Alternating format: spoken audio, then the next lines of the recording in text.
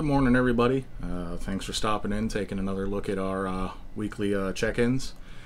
I don't have anything to show this week, but I do have a couple things to talk about. One of the issues that I've been facing lately with getting a new release out there is obviously the issue everybody's having with exclusive mode.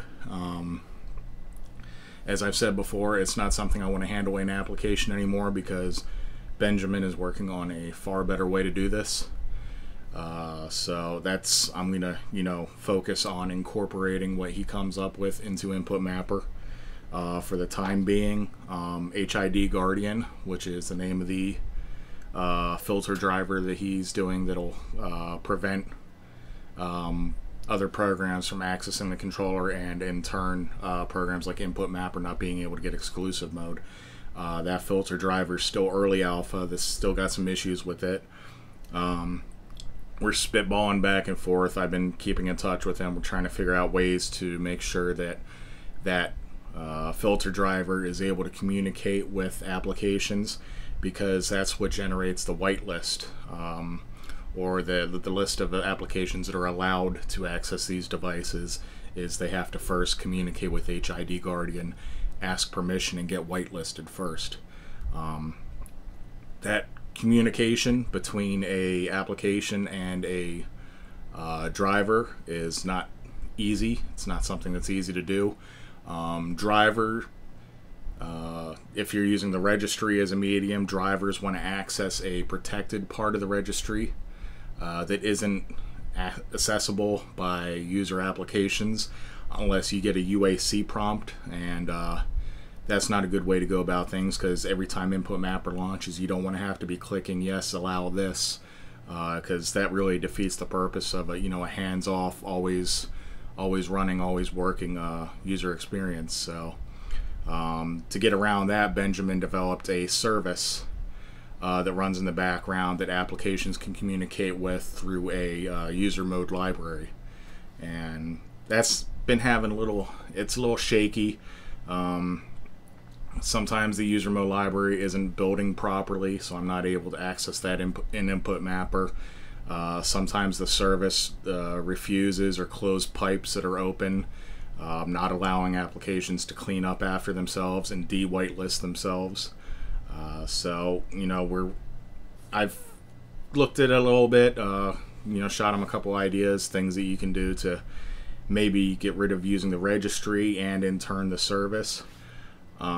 But as a interim fix, and possibly even a fix for InputMapper going forward, I think the approach is, sorry for geeking out on you guys too much if you don't understand too much of this, but the approach that I'm going to take going forward is I think I'm going to generate a service of our own, just for InputMapper, and I'll hook that into a WMI event viewer, or event manager. And what that is, it's a kind of like a database that exists within Windows that contains information about pretty much everything, and you access it by something that look very much like database or SQL queries and instructions. But there is a event that you can subscribe to in there that gets notification when a process is created or deleted.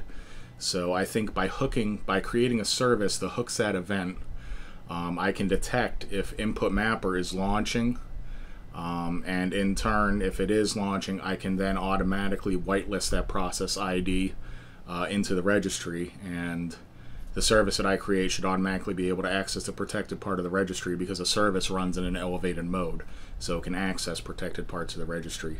So, and the benefit of this may be, I might be getting ahead of myself, but it might also be backwards compatible back to InputMapper 1.6, because basically the application itself doesn't really need to communicate with HidGuardian or the Cerberus library in order for it to be granted exclusive access to these devices. The driver, the filter driver, just needs to know that the process that wants to access these controllers is whitelisted, and So since you don't need to do that from within the application, since I can do that from a service, I might be able to get away with, not having to make any changes to InputMapper 1.6 and to automatically whitelist the process through this service. So that's what I'm going to be working on this week. It's something that I just came up with this morning, so no actual practical examples or working demonstrations or anything like that yet. So